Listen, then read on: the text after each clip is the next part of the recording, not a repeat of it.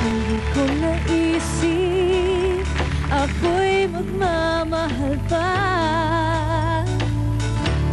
Ikaw lamang sinta, sa akin ang magbabago pala. Wala nang mahihiling pa, wala nang hihigit pa sa'yo. Pag-ibig ko sa'yo, puso sa'yo, langit ang paligid ko. Sa iyo, iya'y ang awit ko. Sa'yo, pag-ibig ko sa'yo, ang puso sa'yo, langit ang paligid ko. Sa'yo, sana ay ibigin mo.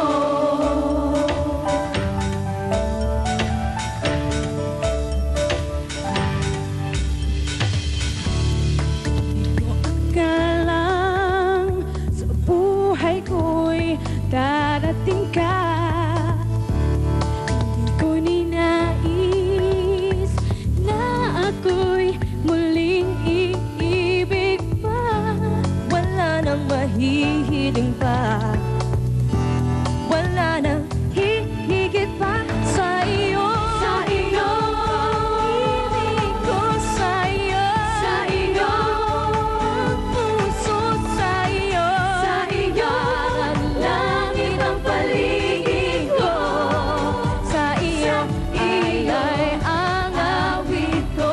Sa iyo, ang pag-ibig ko sa'yo, ang puso sa'yo, langit ang paligid ko. Sa iyo, sana ay ibigin mo.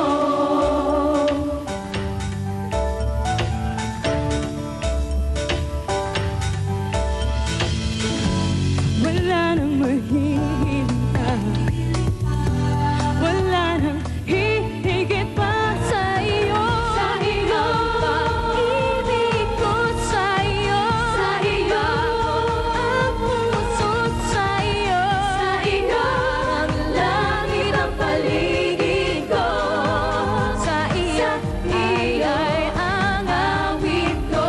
Sa iyo, ang pag-ibig ko sa'yo, ang puso sa'yo, langit ang paligid ko. Sa iyo, sana ay ibigin mo. Ang pag-ibig ko sa iyo, sana ay ibigin mo. Another big hand for our grand finalists and Sarah Geronimo. Hi! Hello! That was fun and different. Ba, nagsasasayaw na kayo ngayon, ha? Meron pa kayo mga ganan-ganan. Kaya ko rin yan. Oo, ang galing ko, di ba? Yan, Sarah. Ano ba mga pinagkakaabalahan mo ngayon? Ngayon po, magkakaroon nga po pala. Ay, mali. Ay, mali. Ano pala? Tapos na. Hindi, sana po supportahan niyo. Ano, hindi ko po alam.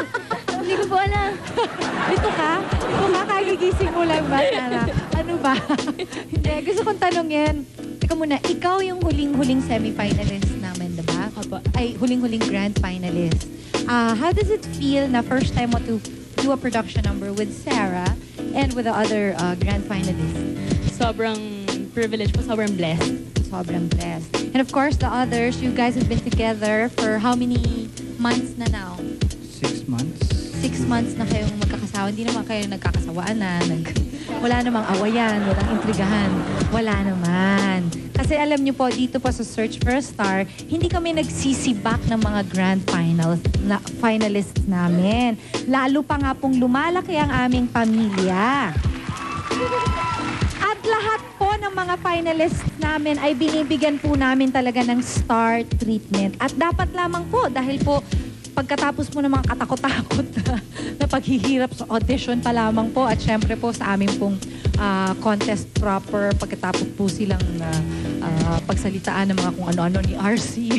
Loko lang. Loko lang. Eh pagkatapos po nun, eh syempre they deserve naman to be treated like stars. Ayan. Do you feel like stars now? Opo. Ikaw nga, paiba na ng paiba yung hairstyle mo eh. Pa-star na ng pa-star. Ayan. Sarah, naisip na anong gagawin mo? Basta, abangan nyo na lang po ako kung saan. Ang galing! Ang ganda-ganda! Basta abangan nyo na lang po ako. Minsan po nasa kanto po kami ng Avenida. Minsan nasa Music Museum. Yan. Hindi! Merong kang parami ang mga fans mo ngayon. At ang tawag sa kanila ay Popsters. Popsters. Popsters. Popsters. Ayan. Yung mga fans ko may tawag din sila sa sarili nila. Fans. Later, fans, later. Salbahe, later, fans, later. Okay, I'm busy. Mag-hello ka naman sa mga dumadami mo pang mga popsters. Hi po sa aking mga friends. Thank you po. Don't go away, you guys. We'll be right back.